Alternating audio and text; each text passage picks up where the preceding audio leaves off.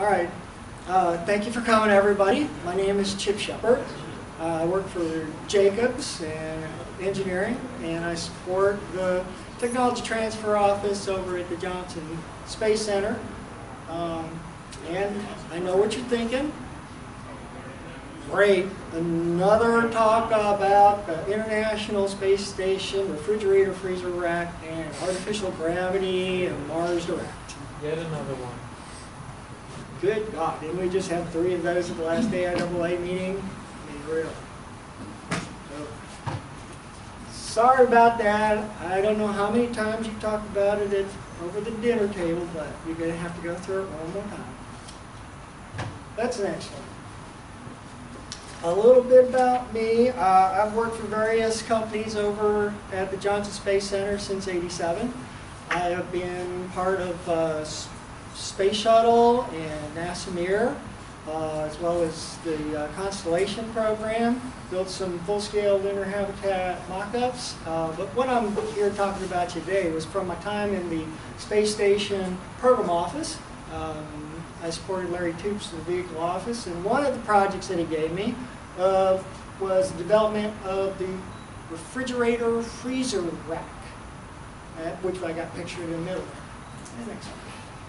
I've also been a long-term member of the Mars Society, 9 years, 10 years, something like that, and I was commander for the MDRS Crew 61.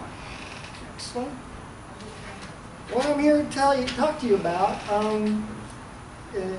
supposing that Mars Direct gets adopted by a president and by NASA, and it starts getting built. Now it's going to be a multi-year development program, and every year it'll go through budget struggles, and more likely than not, there's going to be a year where it goes into an outright budget crisis.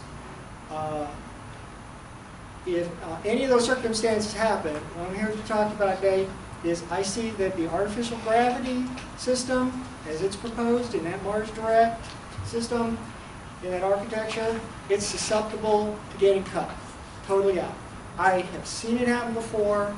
NASA and ESA, we were building these refrigerator freezer racks for a space station. There was going to be an entire fleet of these things for ISS. We were building them from '99 to 2003, and along the way in the 2002 time frame, the program office came to a budget crisis, and they cut this. And it has never been restored.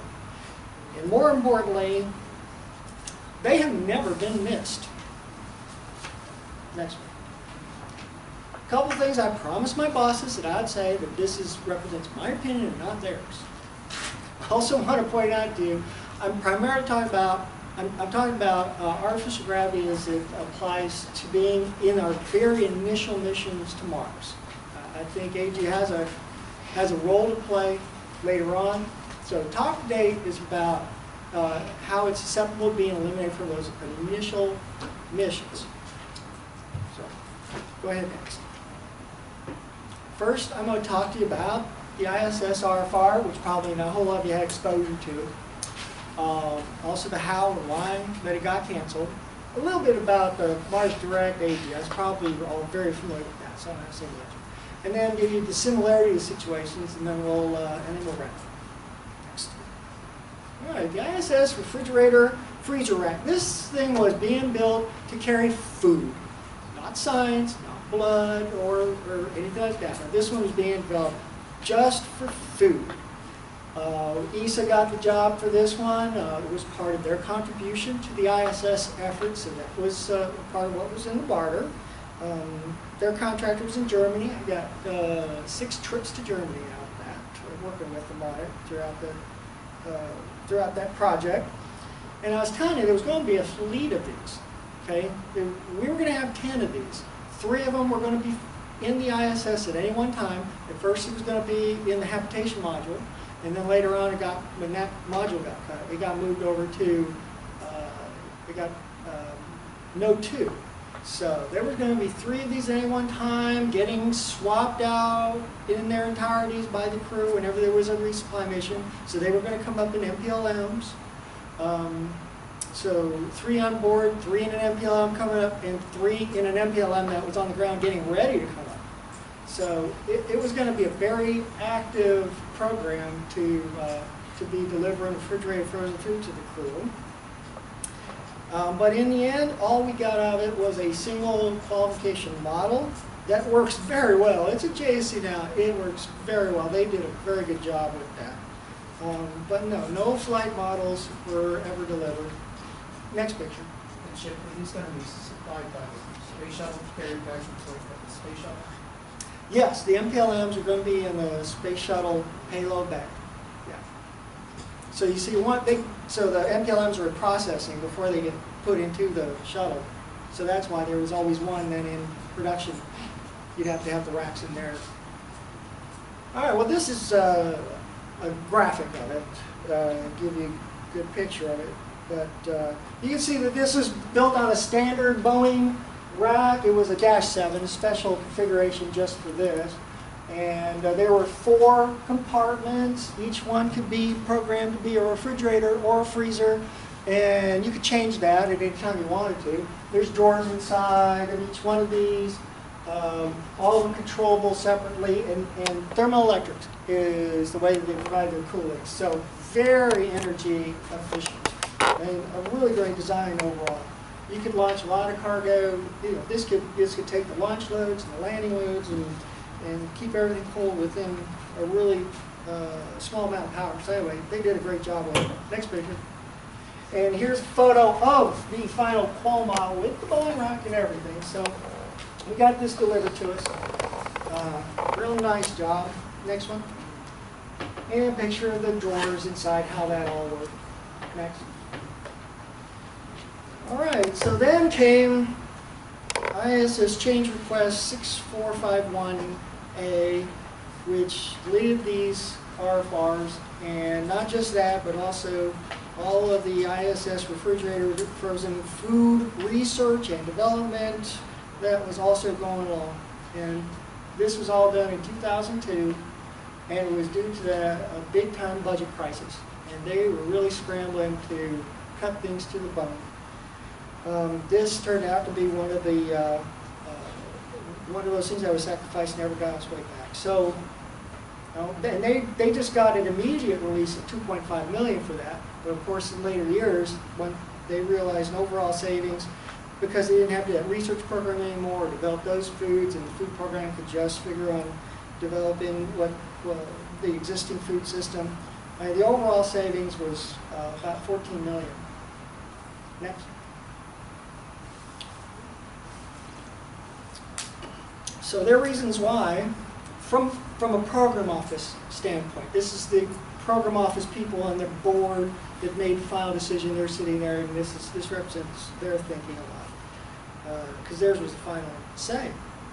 But the ISS was accumulating a lot of experience at the time that the shuttle-based food system was perfectly fine without the RFR. We were accomplishing these missions, no complaints. The crew was eating fine, no complaints. So they were getting the idea more and more that, the idea was that those RFRs are not really required. Second one was the rationale for having those RFRs was kind of a physical health enhancement. They were, the foods were working fine, but they were, the food people were saying, oh, well, there is too much salt. We'd like to cut back the salt. And crew was saying, we do miss fresh foods. We don't get to have as much fresh food as we would like to have. And site support was saying, well, meals are so important. If you have really great meals, that will mean so much more to the crew that's on orbit. And a happy crew is a productive crew. Well, all these are nice to have, but when push came to shove, the program office is going, if I don't have those on board, is there any part of the ISS construction that I cannot finish? Is there any mission in my list of missions here? Is there any of these missions that I will have to take out of the manifest because I don't have an RFR there? And all these people would say, well, no. Okay then. Reinforces their viewpoint. It is not required, absolutely required. required. All the people that you would think would want it, that didn't want it, they liked it. The medical folks and the crew and the food people, all those people, yeah, they liked it, they wanted it, but they weren't ever going to make a stand to say they would absolutely refuse. At some point, they would refuse to support any ISS mission that did not have an RFR on it. They simply weren't going to say it to us. Once again, reinforce the program office standpoint. Okay then.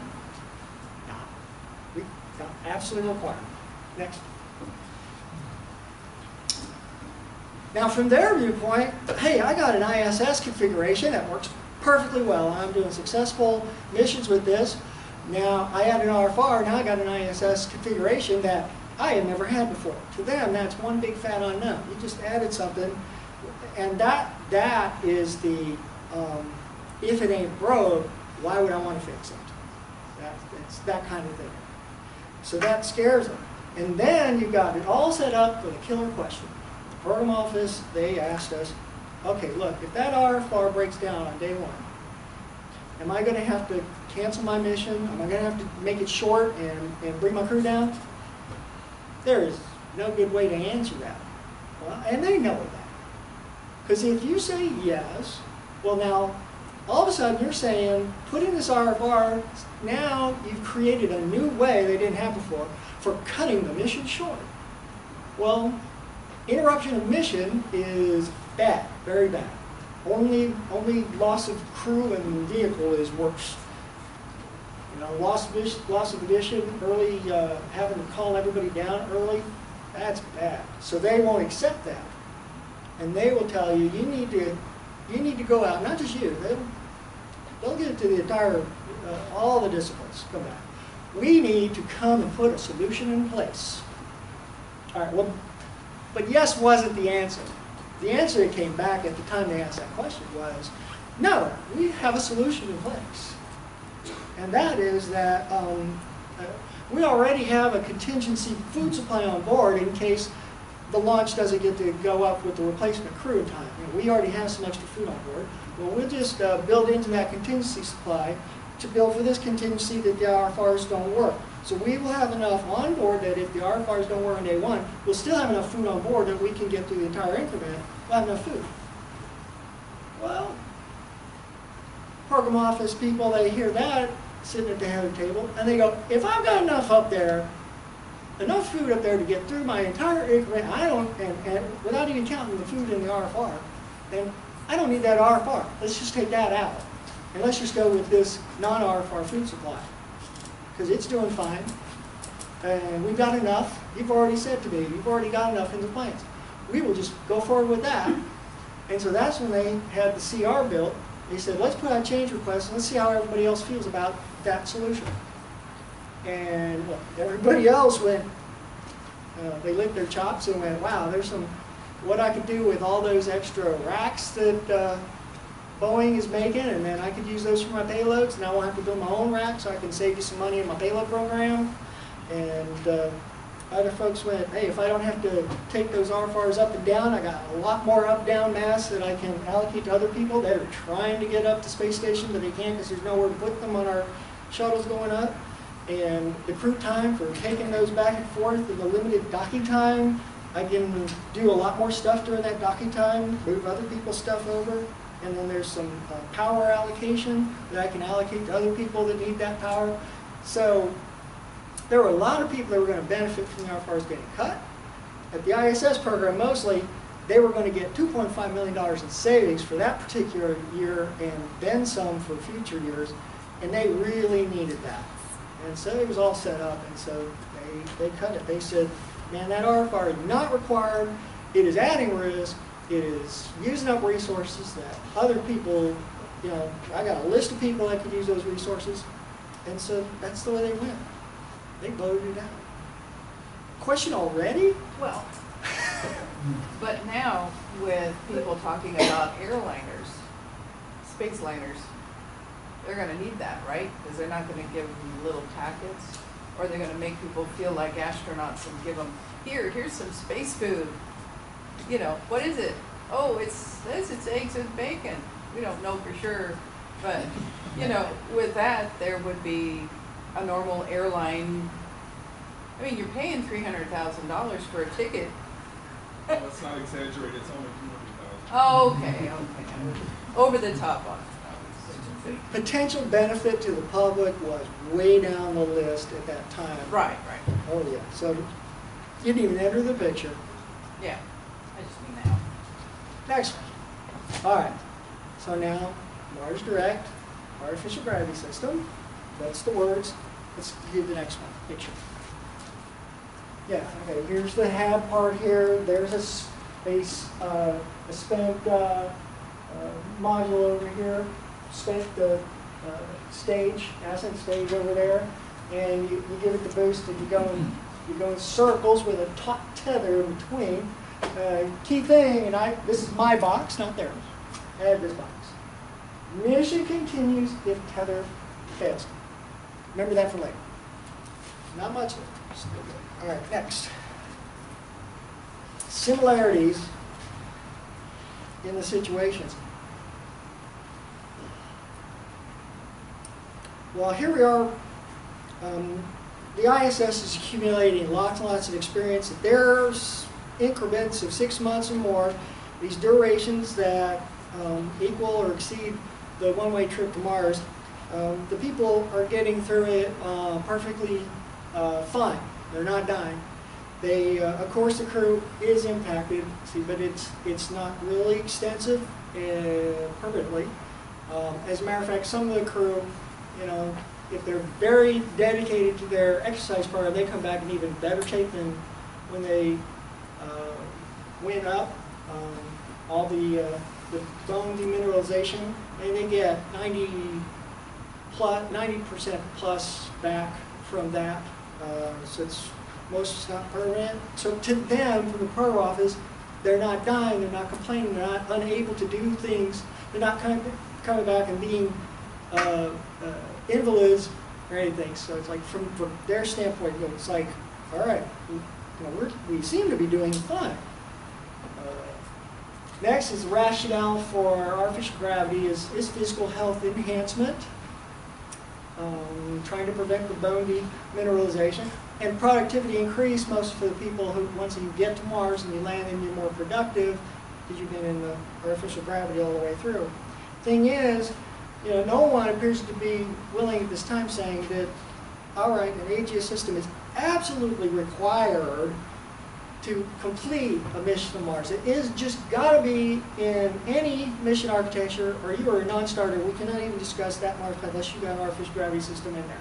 I don't think that anybody's saying that. And lastly, there's the people who are proponents, really. I mean, they're artificial gravity advocates, Mars Direct purists, I think.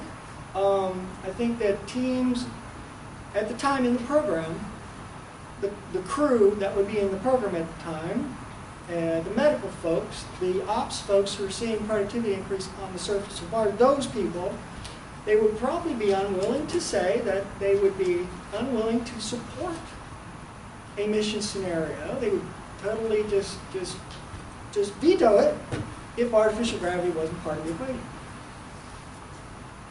But they'll do that. What's that?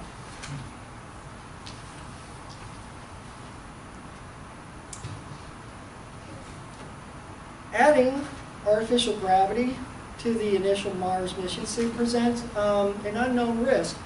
To the program office, all of our mission experience on ISS and other missions, you know, it's all been working fine. So now, if it ain't broke, why would we go fix it? Why would we stick in this unknown that suddenly it could possibly screw things up? We've been doing missions without it, and they've been working fine. We'd be more comfortable working that way.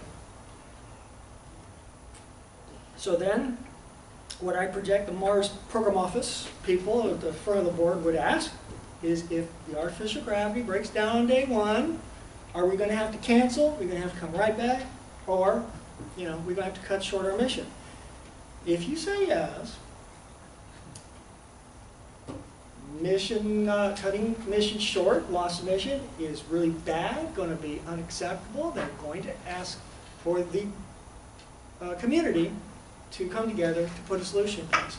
However, the answer is not yes. We have seen on that chart, a couple of charts ago, the answer is no. Mission continues if the tether fails. So, if the mission continues, it's not continuing under artificial gravity. It's continuing under microgravity. Which means, what's next? All the systems on our Mars transport vehicle will have a requirement to be able to function and operate for that entire time period in microgravity as well as partial gravity. Now this is going to make every system on that Mars trip, it is just going to be way more complex and costly and risky than we've ever had anything before. I mean, you take a look at the ISS alone. I mean, that thing is really complex and costly as is. And it was designed totally to work in microgravity. Imagine if it had a requirement on it throughout the entire development period that it would also have to be required to be able to work in a partial gravity situation as well. There's portions of it that just doesn't mix. Thermal systems, the thermal systems on ISS can only work in microgravity. They cannot work in a gravity field. The robotic arms for ISS shuttle, they can't lift their own weight in a gravity field. They were designed to work only in microgravity. Trying to get your house to be designed it works in a gravity field. It had to be designed to also work if gravity went away. I mean, I don't think you've been able to afford the place. So what we project out of that is that the program office would come to the conclusion that if I've got to make it work in microgravity, then anyway, and if I got to make it work in partial gravity, that's only going to make it more costly. It's certainly not going to make it less costly. Since I got to make it work in microgravity anyway, let's just see if we can just go in microgravity. Let's see what everyone else says about that. What do you all think? If we all just take this out, and we just go in a microgravity field, what does that do to your situation? Crew and electrical and thermal and data and navigation. Wait, next. So there's an annual budget struggle that goes on, but certainly a program hits budget crises from time to time. ISS had theirs. There was one year where ISS was only voted to continue by one vote in Congress. So that came close. I don't think that the people who would support the artificial gravity, the people who should be supporting it, would be very strong in their support. Not enough to defend it as a requirement against the challenges.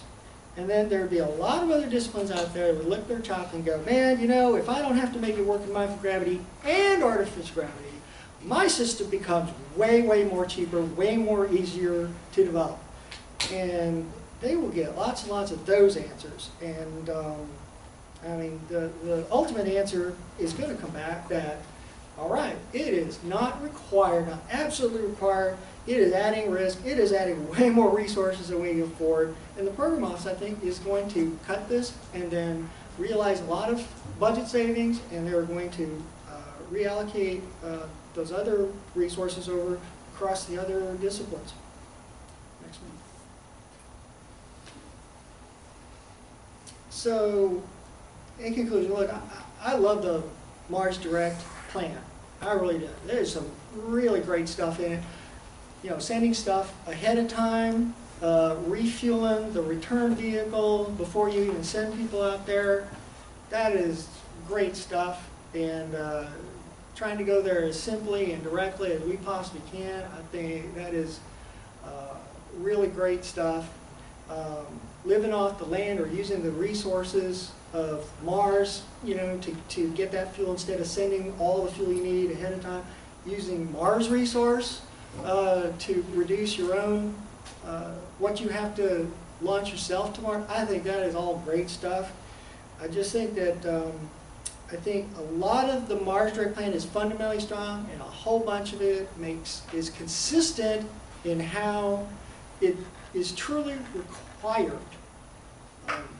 It's just, and since it's required, it's defendable.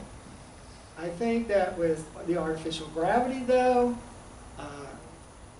is not so. It is not so easily defended as being absolutely required. It is not so defendable. And as such, I think it negatively impacts the credibility of the rest of the Mars Direct plan. It could behoove us to recognize it doesn't have a future. It is susceptible to being cut. We ought to, we should take the initiative, and we should do it ourselves.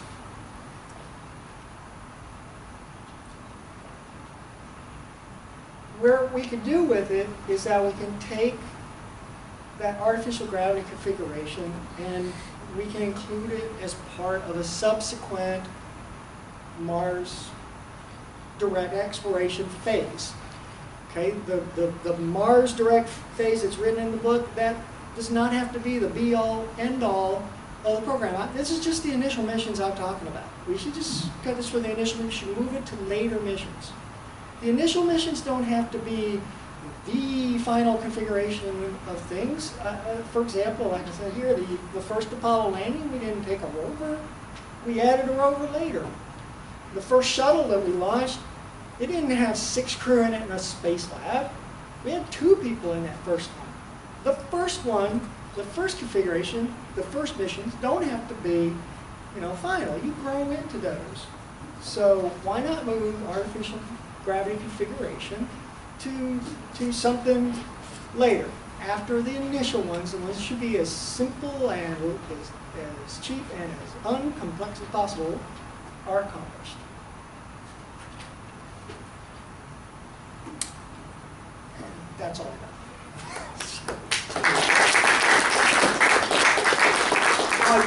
I do have one more thing. Y'all are great, and I brought some of these for you.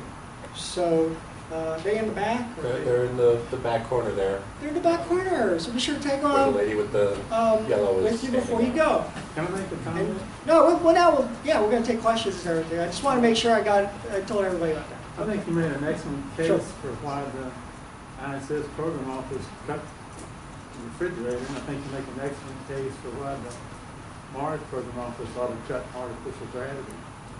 In case you don't know it, our only experience with tethering almost killed Neil Armstrong and John Young. They got tethered to an angina. Are you familiar with that? No, I'm not.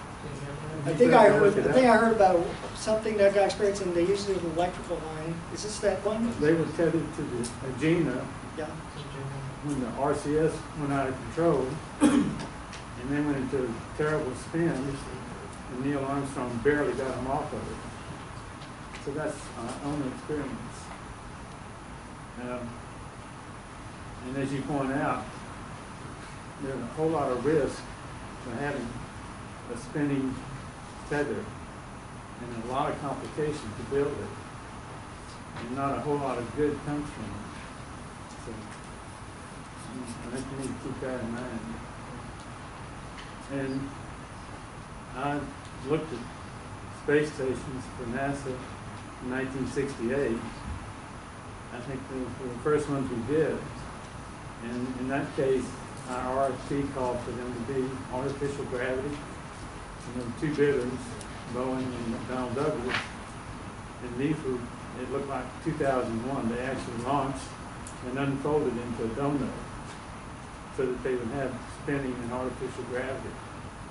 And after that, we decided not to do that again. So there's a lot of history behind this. Good points. Yes. As far as all this stuff that we have to deal with gravity would be designed, would there be a difference between AGS and Martian gravity? I mean, wouldn't some of the systems have to function under gravity? I mean, with Mars Direct, I thought the shortest duration stay was something like 2 to 3 months before you got back. So a lot of the systems would have to work under Martian gravity.